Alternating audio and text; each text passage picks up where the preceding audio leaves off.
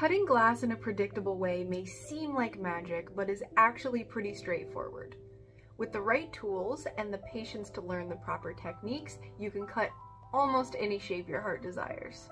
This is a scoring tool, or cutting tool. There are a few different handle styles that you can buy of these, but I personally prefer this, which is a pencil grip.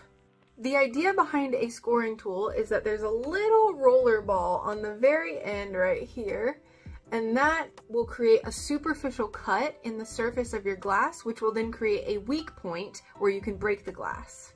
To cut the glass, line the roller wheel of the scoring tool up and apply a consistent, firm pressure all the way across the glass. You ideally want to hear a zipping sound. As long as the glass gods smile upon you on this day, your glass should break along that score line no problem. And there you have it! Cutting for stained glass made easy.